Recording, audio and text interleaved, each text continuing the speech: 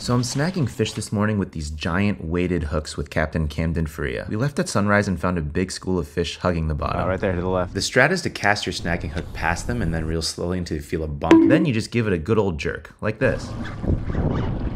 This fish is called a pogie or bunker depending on where you live, and big bass love to eat these guys. So we filled up the live well and zipped over to another spot and started marking some fish. I fished out a pogie from the live well, threw it on this BKK circle hook with glowing paint on it, and dropped them down. And it didn't take long to get tight. Nice pass. I even got the white glove service from Cam, who netted and even unhooked my fish for me. But we still needed to find a monster. So we dropped down some more bunker, this time with a weight so it hit the bottom. And right as Cam was reeling his bunker in because it swam under the boat, it got slurped. Fish on?